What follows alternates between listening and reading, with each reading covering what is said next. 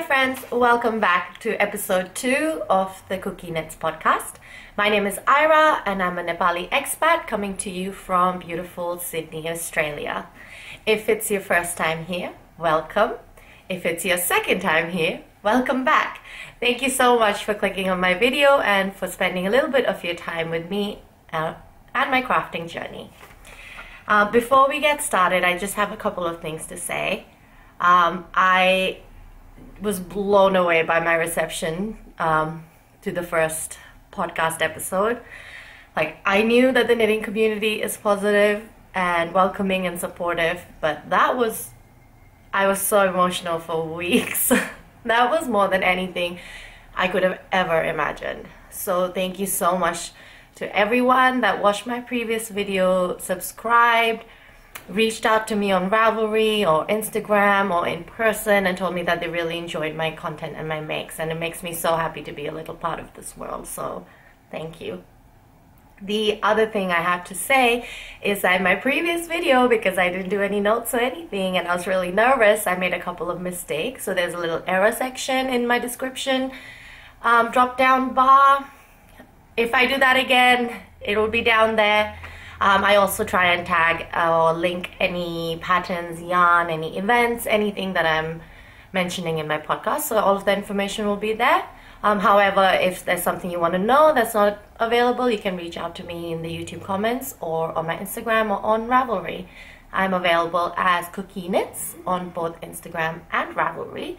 And please do reach out to me. I will happily try and help you as much as I can. Today, I have a little bit of a vlog style footage that I will put in at the end of the podcast as well. So that's a new thing I'm trying out. It's actually really fun to film for it and quite fun to edit it as well. I've already edited it. I was so excited. I edited it first and then I'm filming the podcast. So, okay. Let's get started with my finished objects. My first finished object is the Anchors Summer Tea by Petite Knit. All done. I knit this in Drops Bell, which is an 8-ply DK weight sort of summer yarn. I wrote notes today. It's 53% cotton, 33% viscose, and 14% linen. And I'm quite happy with it. I did a couple of modifications, but first I'll pop in a picture of me in the top so you can see. I added a couple of short rows in the back. So the way that the construction of this shirt is, you first knit the rib section in yoke, and then at the bottom here there's some raglan shaping. So in the back part between the raglans I added in 3 short rows, and that has really helped bring the back of the piece up, and I feel like it fits really well because of it now. I've also knitted with a smaller ease and a shorter top than recommended, as in summer and stuff I usually wear quite a lot of high-waisted shorts, so this should go well with that. I'm quite happy with the piece. The yarn's quite alright, but if I knit this pattern again, I think I would like to try and knit it in a bit more of a silky yarn, a lightweight silky yarn, because this is quite a dry cotton yarn, which is still nice, but I would probably find the feel of the other yarn a bit nicer on myself. So that's finished object number 1.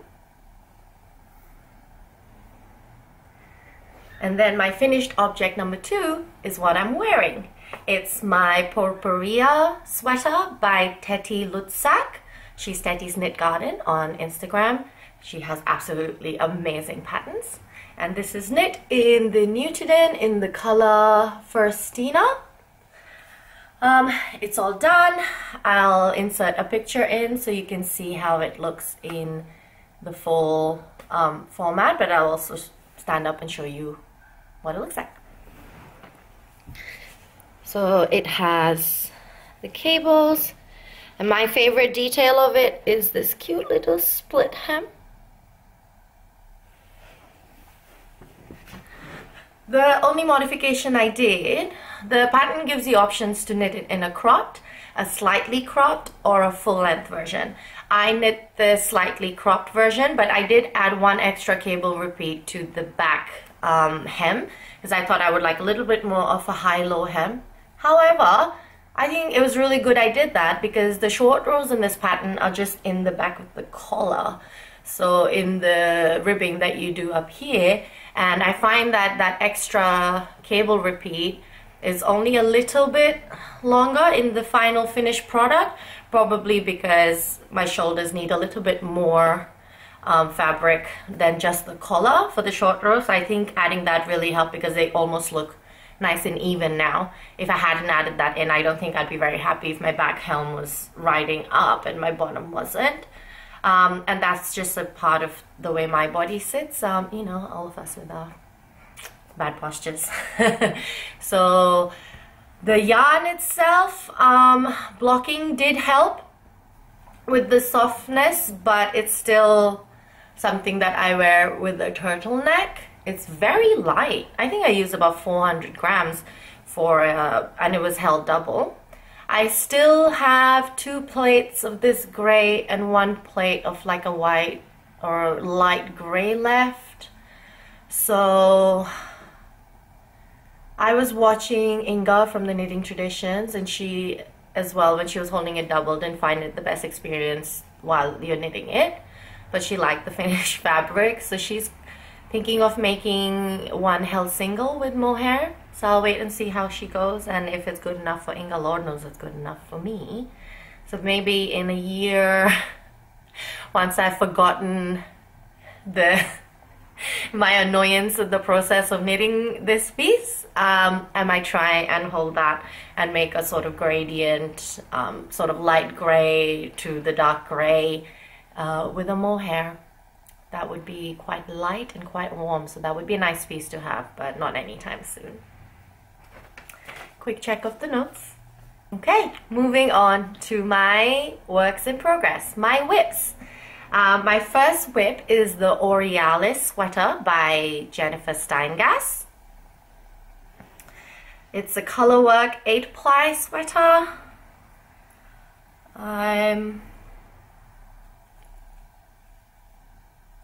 Got about that much done.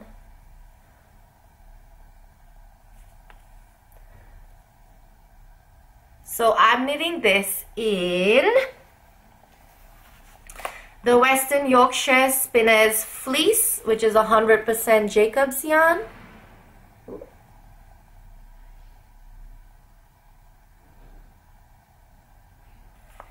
As well as the Bendigo Bloom in the color Red Ochre that I showed you in my Acquisitions last episode. That's what it looks like all wound up. It's so gorgeous and it's so soft. I really like the yarn.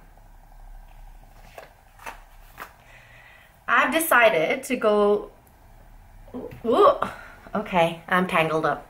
I've decided to go with a roll neck option, as this colorwork pattern comes with 2 options, either for the collar, like a normal ribbed collar, or for roll neck. The Western Yorkshire Spinners yarn is quite rustic to the feel, and I was naughty. I did not wash my gauge swatch, so I don't know how softer it'll get. So just to be safe, I decided to go with a roll neck, so it sits a bit lower down on my neck, where hopefully I'm not too sensitive. The issue I was having some tension issues right up on the top here, because I realized that the Jacob's yarn has a really good elasticity, so it would spring back, and my floats were tighter in that one, and my bloomed is not as elastic, and so I find that my bloom stitches are all a bit lumpy bumpy. I think that's the scientific term. Up on the top. However, I think I figured it out on the bottom. So I just need to loosen up my main color floats while tightening up my bloom floats, and that's going pretty well. I'm just starting to get into the orange section. like just up here. That's very exciting. I can't wait to see how all the colors turn out. So that's my first work in progress. My second work in progress is the Cumulus T by KukieKnits. It's knit in a 4-ply fingering weight pattern. And this was in my previous podcast as a whip as well. So I've done the bottom bind off, which is an I-cord bind off. It's still rolling up a little bit, but I've been told that it'll probably block out quite well. I'm done with one sleeve, same with an I-cord bind off. And I'm on sleeve number 2. And I still need to pick up stitches around the V-neck and then do an I-cord bind off again. I'm knitting this in the, it's a long name, I wrote it down. 4-ply undyed sock base with multicolored neps. The white base is 85% merino superwash and the rest of it is the neps. And I got it from Fiber Arts Shed. And it's an undyed base that I've realized is available in different places. And indie dyers usually use it for their rainbow confetti fleck yarns. In fact, before I bought this, on the same day that I saw this in person at a market and I didn't get it, I bought another yarn by Jokomomo Textiles. And this is the Deneagle fingering, which is again 85% superwash merino, 15% Deneagle nep, has the same yardage. From what I can see, it looks like a very similar, if not the same yarn. So if you're looking for a yarn like this and you're in Australia and you don't want just the cream base, Jokomomo Textiles has them in lots of different colors. And this color is ocean green. Really pretty. So I'm really close to finishing this. However, I'm going through this weird thing where I refuse to try on my whips. Like, I don't know what that is about.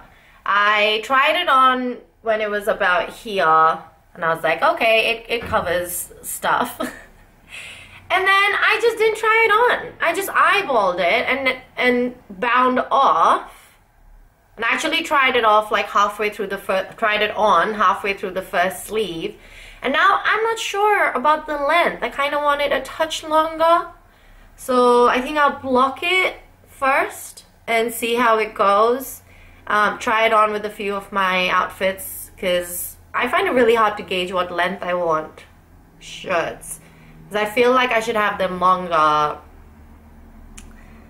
to cover stuff up.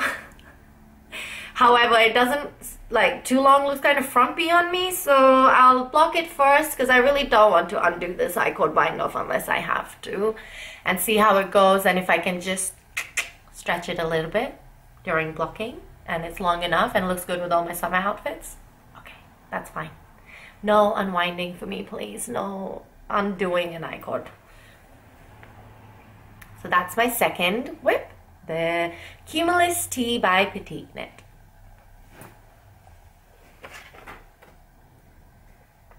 And my third whip is going to be a massive, massive project. It's called the Scrat Stillet by Natalia Sinelchikova. I know for a fact that that's not how it's pronounced because I'm pronouncing it and the chances are it's very wrong. I will link it down below. She's also known as Fiber Creative, and this is a pattern for wool folk. It is a gorgeous, gorgeous, full, like, twisted stitches, geometric, cowl neck, oversized pattern, and I'm knitting it for my husband. My husband's actually my favorite person to knit for. In my very unbiased opinion, as his wife and a knitter, I think he looks the best in my hand knits. I feel like he looks so good in them, he almost makes me look like a better knitter than I am, which is, you know, not a bad problem to have. However, he mostly just wears sweaters to work during winter. So I have knit him one sweater each year since I picked up knitting again, since 2019, so he has 3.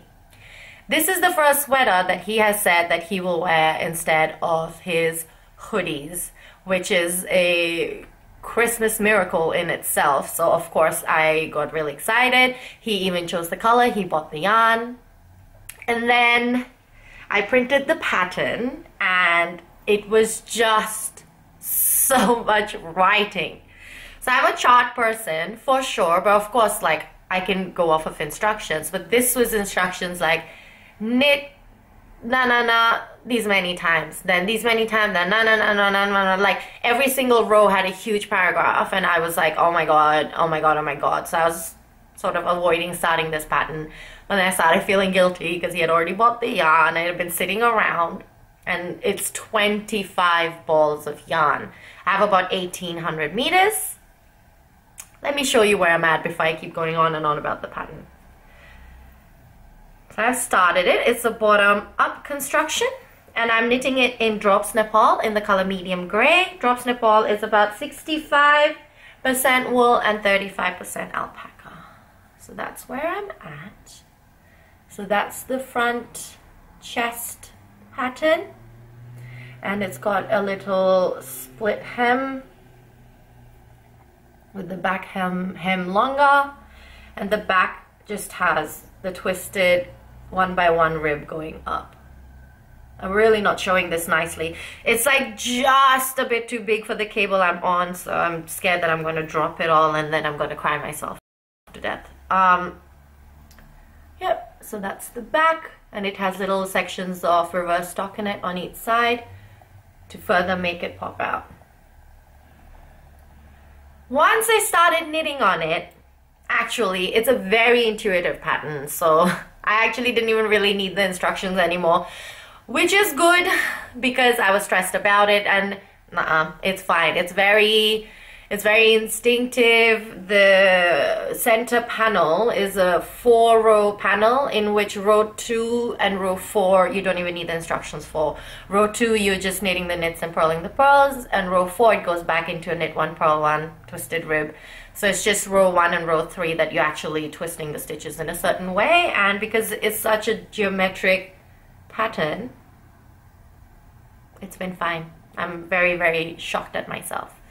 This was also the first time I did a 1x1 tubular long tail cast on. I've been avoiding this in all my knits. I just normally do it all German or all Norwegian twisted cast on. No. Yes, all German twisted cast on or the Norwegian twisted cast on, I think. Or is it the other way around? Is it the old Norwegian cast on and the German twisted cast on? That sounds right. One of those. Someone's Norwegian, someone's German, and someone's old.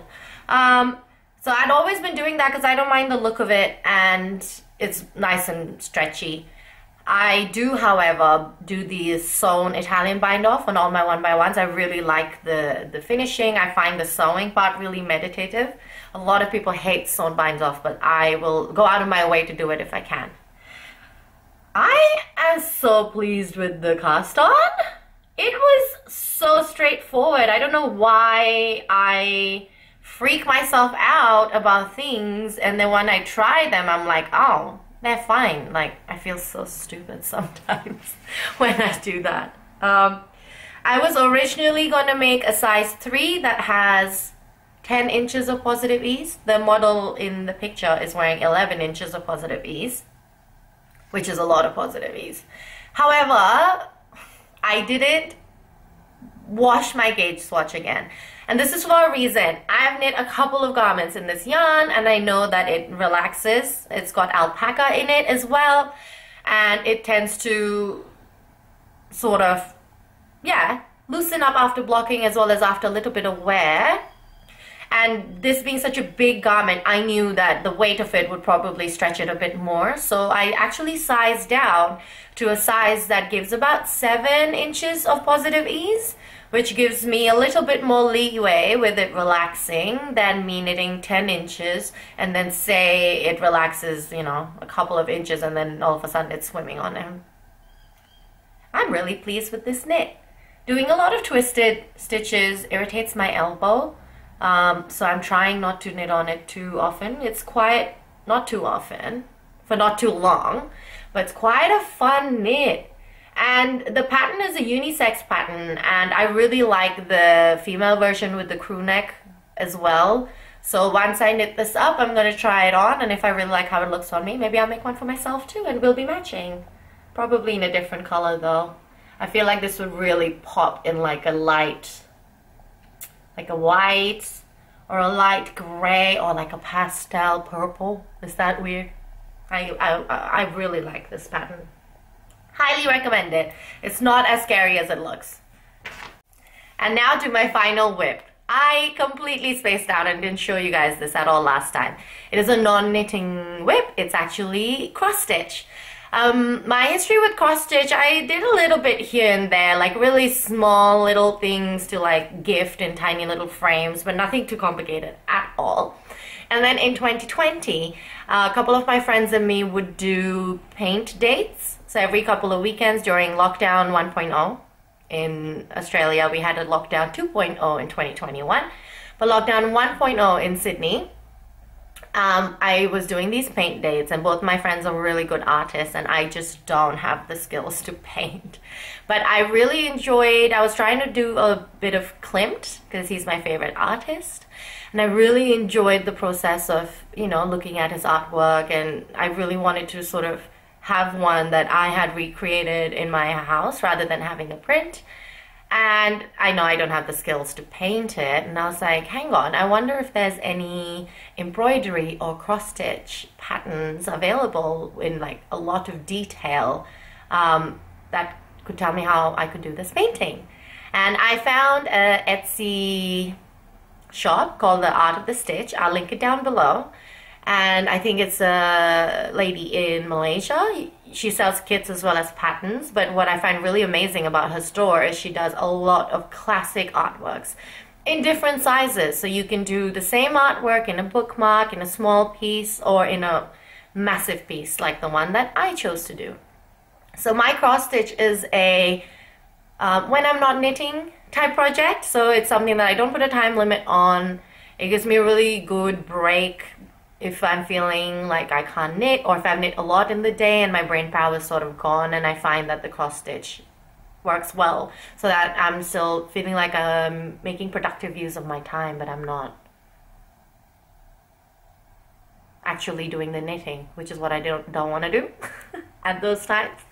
So I started my first cross stitch piece last year, and it took me a whole year.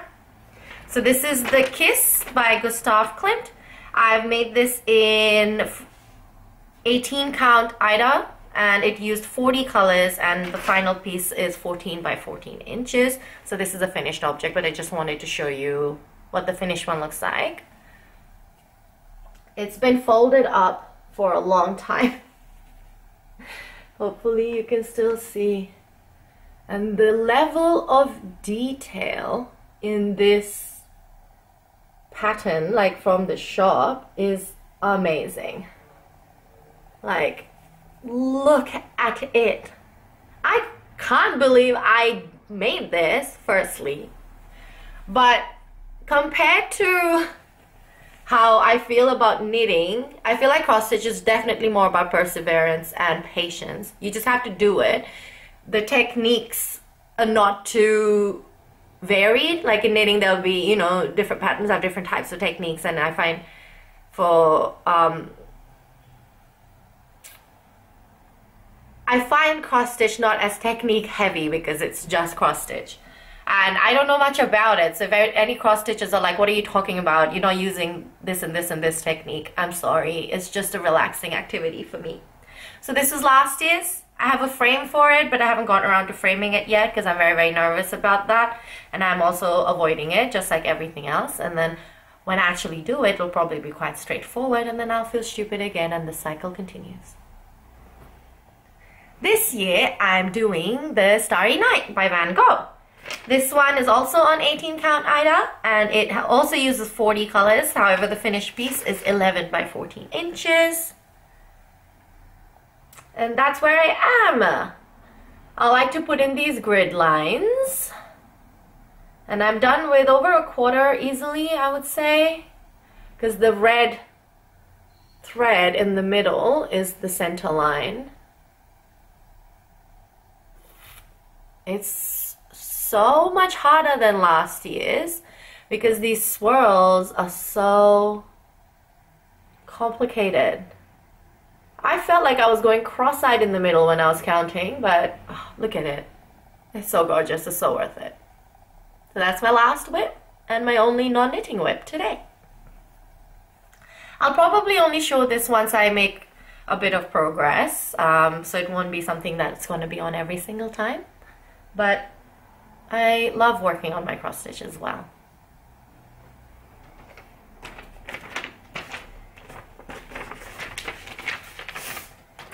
Now to my acquisitions.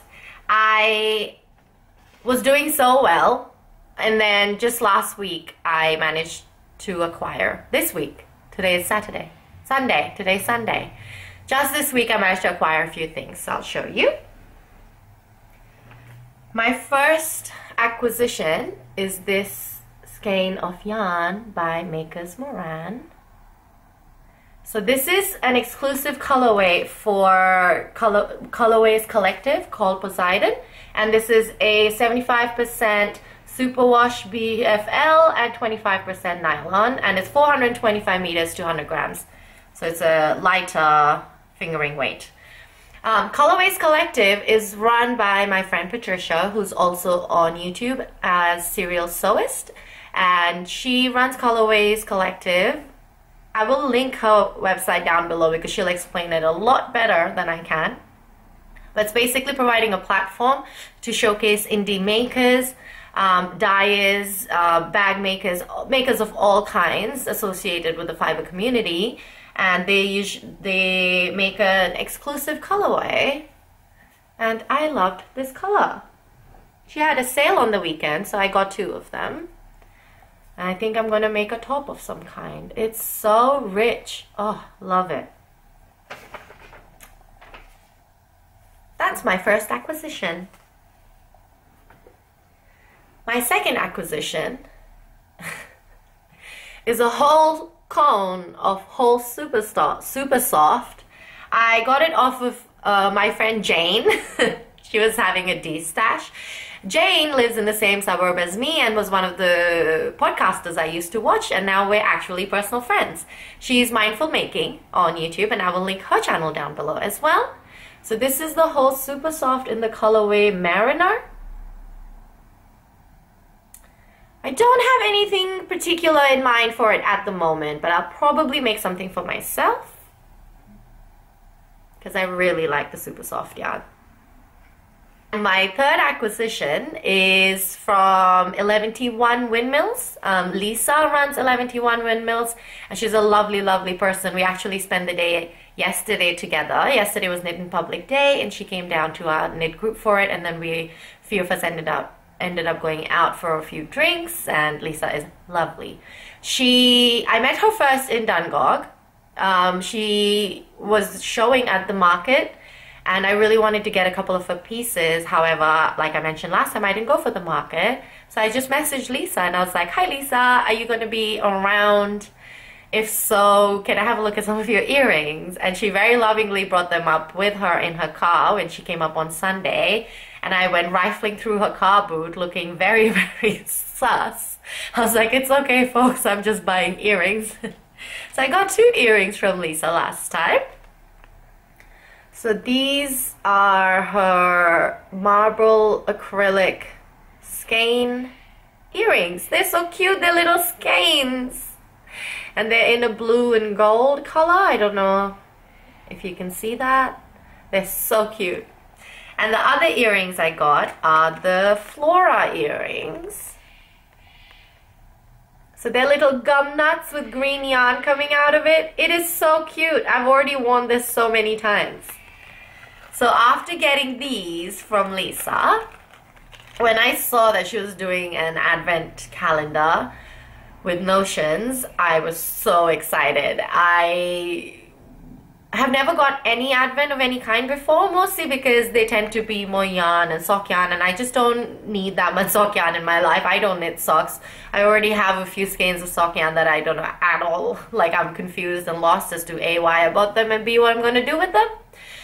But Notions advent calendar would be great. I actually don't tend to buy any fancy Notions or any fun, you know, progress keepers, stitch markers, anything like that. So when Lisa announced it, I was on it.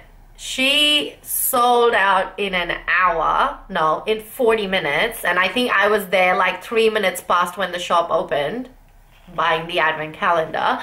However, I know she's having a restock tomorrow. And I think it's the last restock of her advent calendars.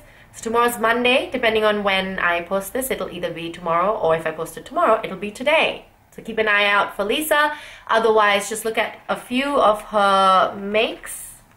She does really amazing, all handmade. What the heck is a handmail? A handmade yarn-based